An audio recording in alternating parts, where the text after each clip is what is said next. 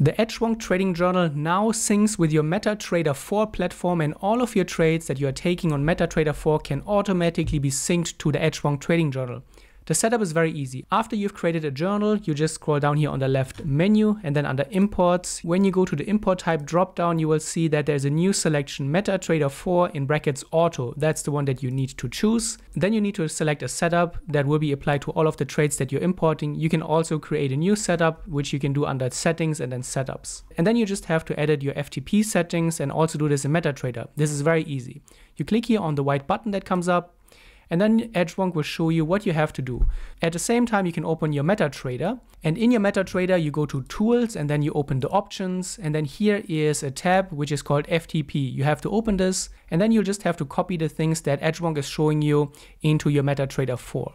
So we just copy this one, FTP server, we go back to our MetaTrader, we paste it here, then we need the FTP path. As you will see, the FTP path doesn't need to be changed.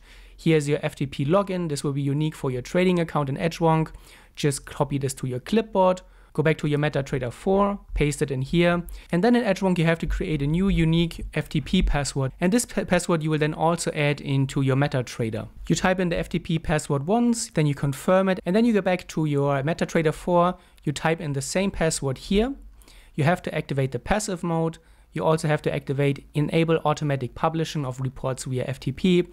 Under account, you just type in your account number from MetaTrader 4, the one that you want to sync. And then under refresh every, you have to select 60 minutes. And we recommend to set this to 60 minutes. In the Edgewonk Trading Journal, you are now done. You just click here on save. And then also Edgewonk will tell you that your FTP password has been added successfully. When you want to start the sync the first time, you can just click on test here. And then you can see the success message here, MetaTrader. We can confirm this by closing it. And now MetaTrader 4 will keep this data for you.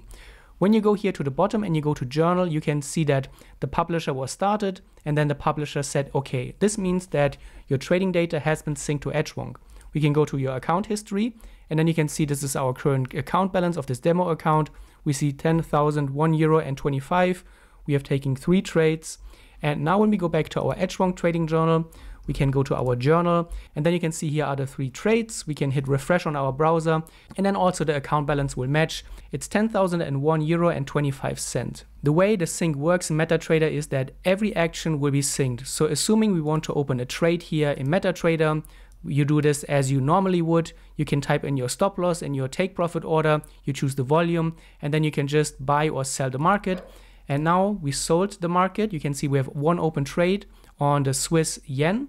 And when we go back to our Edgewonk Trading Journal, we just go back to our journal and you can see the trade is already in here. It just takes a few seconds for the trade to arrive on average. Sometimes during peak times, this might take a little bit longer, but it should be quite fast. One thing to keep in mind is that if you change your stop loss and your take profit in MetaTrader 4, the stop loss and the take profit will only be synced when you're closing the trade. So if you're changing the stop loss or the take profit mid-trade, those 2 values will not be synced to your Edgewonk Trading Journal.